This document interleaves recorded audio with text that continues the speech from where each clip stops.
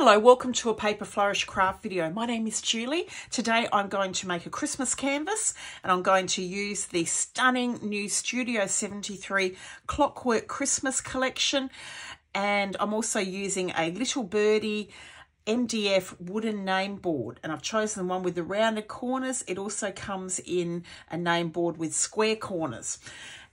This release, Steampunk meets Christmas. The images, the colours, everything about this are unbelievable. So it comes as well in the 12 by 12 miniatures mix. I've got the full collection pack here, and you can also get the set of die cuts to go with that as well. So I've chosen 3 papers that I'm going to use. The first one is Meet the Clauses. The back of these pieces is as stunning as the front.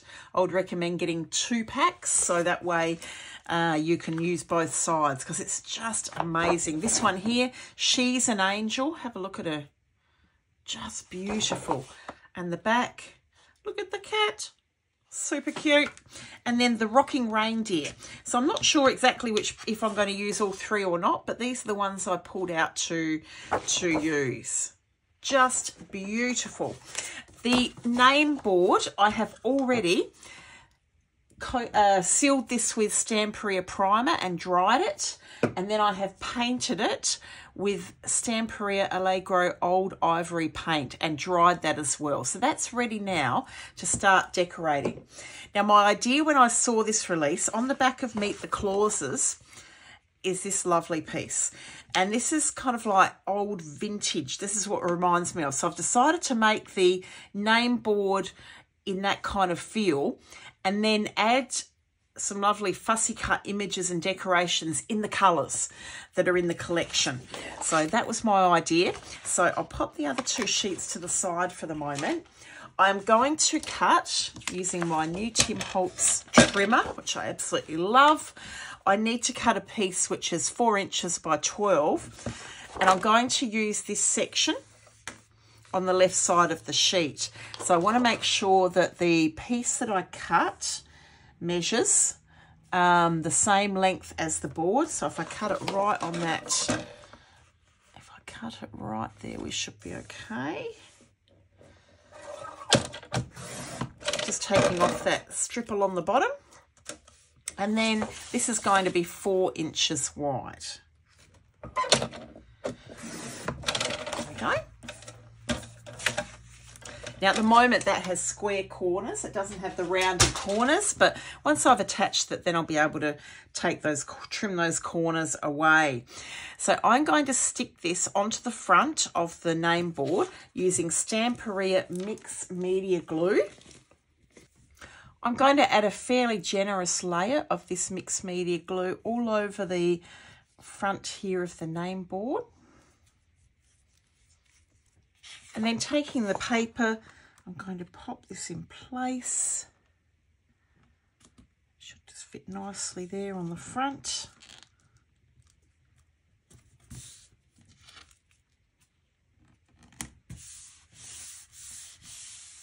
And then I'm going to give that a dry. Now, just a hint, before it's dried, if you look on the side and there's a little bit of that mixed media glue seeping out, there's time enough here just to give that a quick wipe over. So I'll go ahead and give that a really good dry with my heat tool. I've removed the corners now from the paper, and I did that using my self-healing mat and my craft knife. So this is now ready to add some more of that mixed media glue on the front. I'm going to add just a nice light coverage over the whole front with the mixed media glue, dry it off, and then repeat it. So you end up with the 2 coats of mixed media glue, and that gives it a really good seal on the front before we start to pop all those other mixed media products onto the canvas, to the board. So that's completely dry now. The mixed media glue gives it that really nice shine on top as well. Lovely finish there onto the board.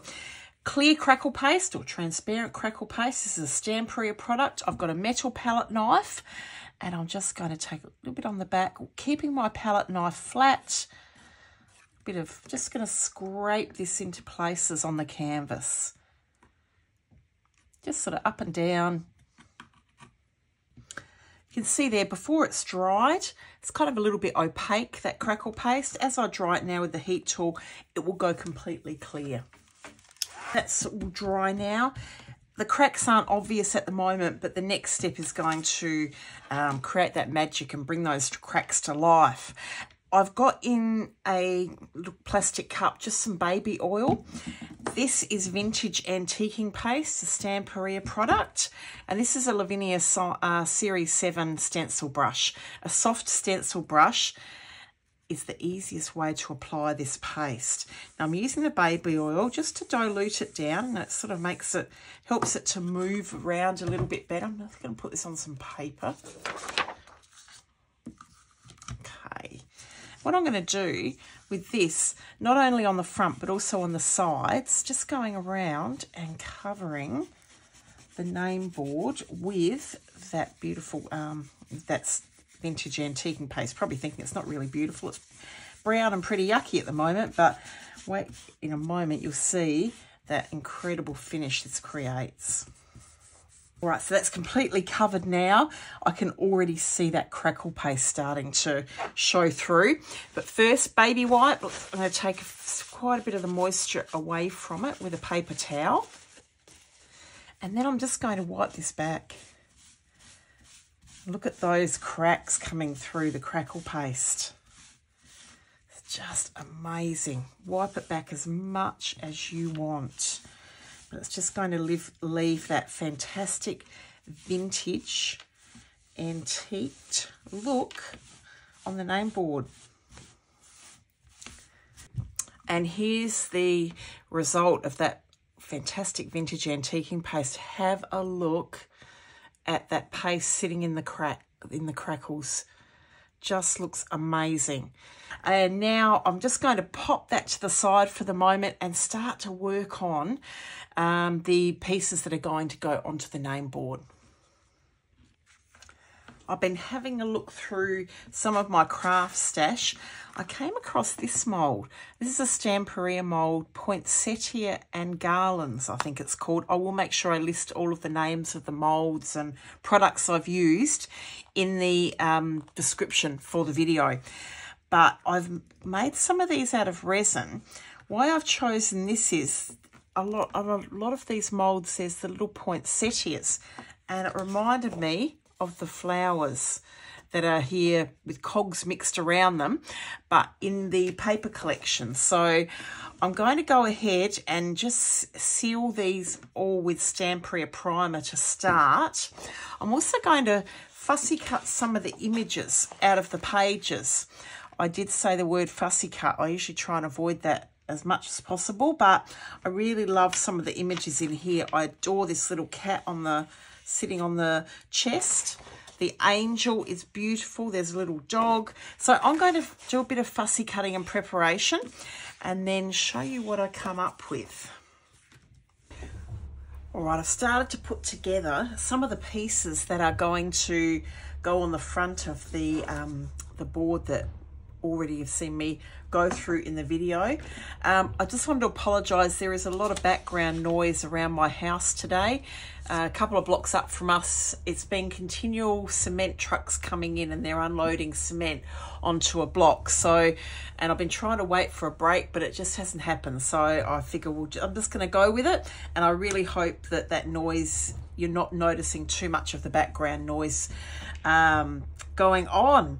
All right, the mould. So the Poinsettia and Garlands mould. The pieces that I've decided to use are this beautiful piece. This is going to go at the bottom of the board. I've chosen one of the lovely corner pieces, and there's another little one here with the Poinsettia and the word happy on it. So I've already done these. So I'm going to take you through the process of colouring this one so you can see how I got to this point. You can see here, it's got a lot of different colours going on in there, but the colours really go well with the images that I'm going to take out of the paper sheets from that Clockwork Christmas. I have done the back of them.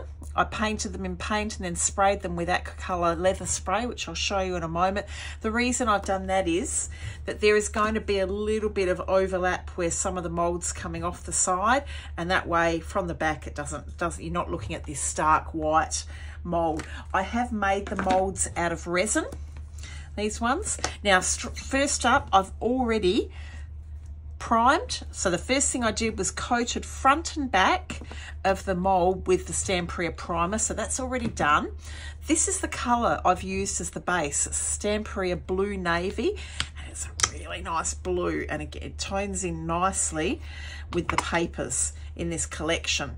So I'm going to paint this mould. As I said, I've already done the back of it, so I'm going to paint the front of it with that blue navy.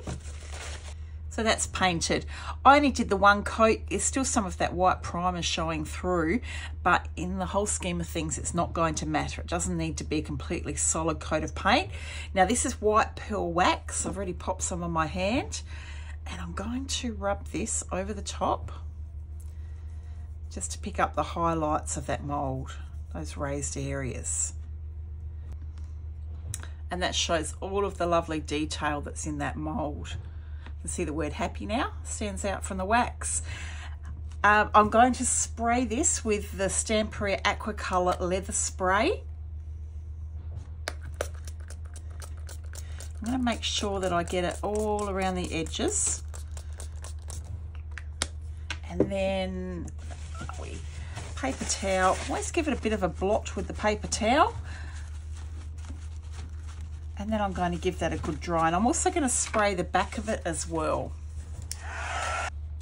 And that's dry now. You can see that brown leather spray has settled into all of the grooves of the mould, a little bit on the back as well. And it's also dulled down a little that white pearl wax. That's why I did it in that order, just so the white pearl is not quite as stark as it was. Aqua gold, pearl gold spray this time, and I'm just going to give that a spray the mould. Same thing, blot it and dry it. And now you can see that gold, just that little bit of a gold sheen on there as well. The last thing I'm going to do, this is old denim wax, and I just want to add a little bit of this gorgeous, look at that beautiful blue colour. And I'm just going to add a little bit of this to the poinsettia, just so it stands out a little bit more on the mould, just to the leaves there of the poinsettia. So they are the three moulds which I'm going to use on the front of the board. So I'll just pop those up here. So I'm just going to gather all my little bits and pieces that are going to go on the front, and then start to put my composition together. These are some metal cogs. Now they came out of a uniquely creative set. It's the mixed metal cogs, and I've chosen the gold ones, and I've given them a spray already with the leather Aqua spray and dried them off. Be careful when you dry them with the heat tool, because you need to let them cool down completely before you pick them up, because being metal, they go really, really hot. But they're all ready to go. So that's another piece that's going on to the composition. The fussy cut images. Now I took these out of the sheet which I took, which was the other side of this. I'm trying to think what it was called. It was called Meet the Clauses. But I've taken some images out of, here it is, the other side of it. So I've cut out some pieces out of here. I've also cut out, this sheet is called She's an Angel. So all the pieces I've cut out have come from those two sheets. Here's that beautiful angel. I've taken some of the beautiful blue flowers and also some of the cogs. The cat, now there were two sizes of the cat, and I've decided to use the larger one. So both of them were off that sheet, and that's the larger one. And then there's, I found this little blue, blue emblem, can't think what that's called. But okay, so I thought that might be nice tucked in somewhere. I've just noticed a little bit I need to cut on the cat. A little bit on the side there that I missed. Now the difference, I don't know if you can see there, See how the angel's all shiny and the cat isn't? That's because what I've done already with the other images, I used the Stamperia mixed media glue. I did one coat of that on the back and I did 2 coats on the front, and it gives it a little bit extra strength, but it gives it that nice finish. I then went around the edge with black Archival ink, and so that piece is now ready to put onto the board. So I'm going to do the same with the cat after I just fix up that little bit of fussy cutting. 1 coat of mixed media glue on the back, 2 on the front, go around the edges with the black Archival ink. So that's the cat all finished. You can see compared to the smaller one, which is just out of the paper, it looks quite different, doesn't it? But this is now ready to pop onto the board. So the fussy cut images that are done. I'm going to add a little bit of foliage as well, and if you're like me, I can't seem to go into a shop without finding things that I can put craft products onto. And I found this Christmas wreath, and I actually got this at Browsing, and I've been using it in a couple of projects because the little berries are great, the leaves, and so these are readily available all over the place at the moment. With Christmas not that far away, and I've cut off a few little sets of the berries. They look great though, don't they? I used them on, if you saw my halo paste pine cones on the Christmas plate, actually used them on there. I cut off some of the leaves as well. Now the leaves, I'm going to give them a paint with Stamperia Primer. The berries I'm not. I'm just going to leave those as they are for the moment. All right, this is Gold Porporina Stamperia product. This is the mixed media glue, and I've got the berries here. I've also got the leaves, which have been coated in that Stamperia primer. So what I'm doing is, why I didn't put the primer on the berries is, I actually want, these ones are already painted with the Porporina. I'll show you how I've done that in a moment, but I want that little hint of red to show through.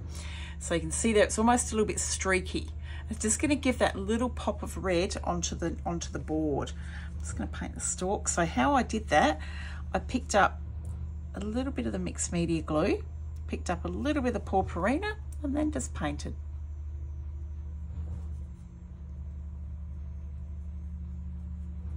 So those berries are all painted now, and they're just going to sit there and dry. I did 4 lots. I don't know how many I'm going to use. That probably not all 4, but it was just fun to do them. The leaves, again, mixed media glue, Porporina, and I'm just going to paint the leaves and make them gold. Look at the leaves. Don't they look amazing? That Porporina is so easy to use, the most amazing product. Now for my little gold baubles, I'm going to add a little touch of snow with my Arctic Snow. This is the Stamperia product. I'm just going to tap a little bit on. So now the fun part begins. Stamperia Glossy Gel, I find this is one of the easiest way to piece together the composition. And I'm just going to get a fine brush.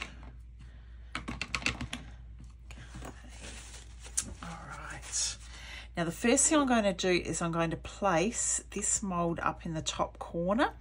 So I'm just going to place some blobs of glossy gel underneath the mould and squish it down onto that top corner.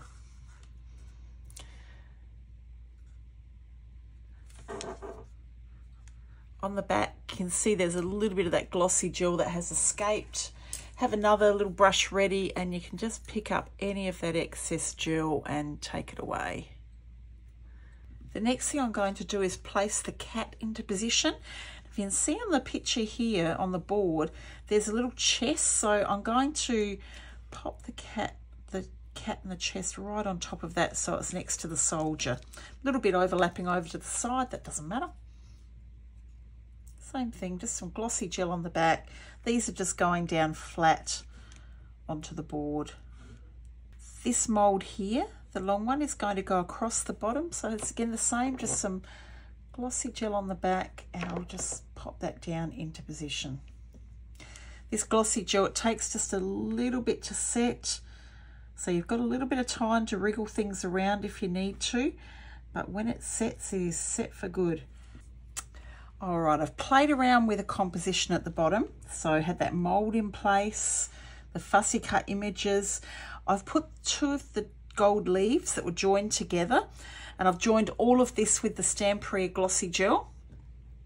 I've got the leaves, I've got the little berries as well, and I've also fitted 3 of the cogs in there as well, tuck them in. So at the moment it's just drying, it's being held with glossy gel, but I said it'll just take that little bit of time to dry and then it'll be fine. Oh, I've got a friend coming up. Hello, Murphy. He's come up to join in. Bit of a messy time to be up for the craft table, but that's okay. Now the beautiful angel, I'm planning on having her sit somewhere up here. I'm thinking sort of just off center, but I want to raise her up. So I've got some little pieces of box board. What I'm going to do is stick those together with glossy gel. Whenever I've cardboard or box board, anything like that, whenever I've got some scraps, so I cut it up into squares, pop it in this container, and then it's ready for when I want to use it. So I'm just going to make a few little stacks of these. And I just want her to sit up high enough that her wing sits kind of on top of that mould. I've got 4 pieces there. I'll make another stack the same.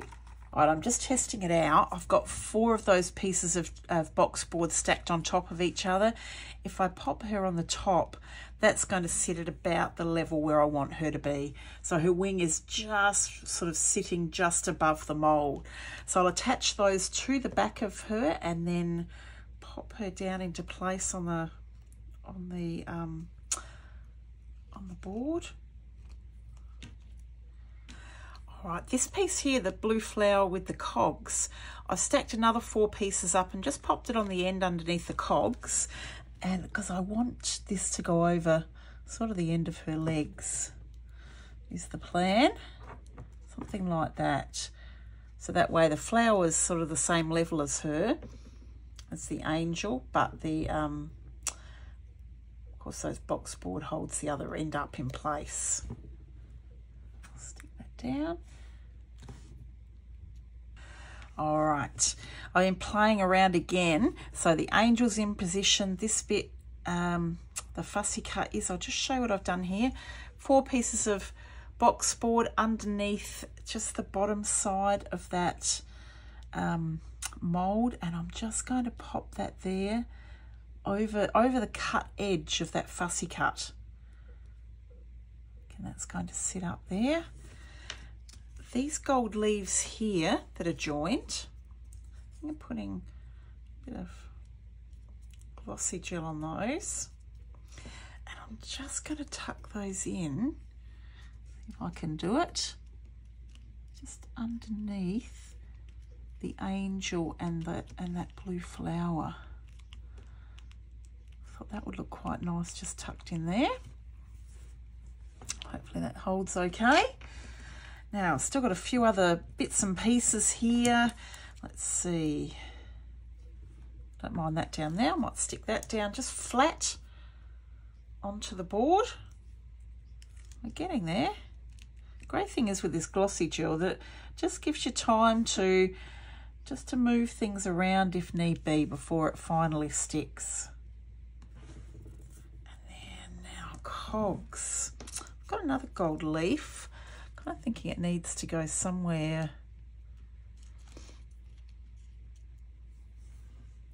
That looks quite nice. Let's stick that in. I've actually chopped the bottom of that off because it was a little bit long. So I might just tuck that in underneath there. So then it sort of balances the gold out a little bit. I don't know that I'm going to use any more of the berries. I think it's probably enough. Might just leave the berries down the bottom, I think, unless I change my mind in a moment. The gold cogs. The cogs, I've actually popped 2 in there, and then I'm going to just sit this little one, and just with some glossy gel, just sit that on the top there like that. Again, if you get that little bit of glossy gel that seeps out, just take it away with a brush, and that'll dry nice and clear then.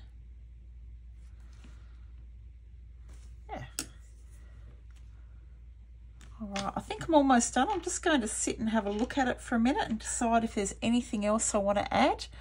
But I think it's looking pretty full as it is. What I normally do at this point is, I find a good hint is take a photo with your camera and have a look at it, or sit back from it and have a look and see if there's anything else that you'd like to add to your composition. But I think I'm pretty well done. I had sort of lots more of these, but I'll save those for another project. One last thing I'm going to do, and this is the Aqua Colour Spray in the Pearl Gold. Give it a good shake, and I'm just going to add some splatters. And that's finished. I've dried those Pearl Gold splatters. I'll hold this up so you can have a look, close look at everything. It's the most beautiful collection to work with, that Clockwork Christmas. Look at the little cat, so cute. I love that you can still see the background, still see the crackles coming through as well.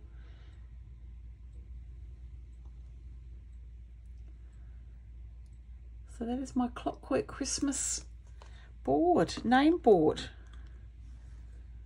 Put it down so you can see it. Thank you so much for watching the video, everyone. Have fun making your Christmas boards, canvases, everything you're working on at the moment, and I look forward to being back again soon with more videos. Thank you so much for joining me and watching the video. Bye.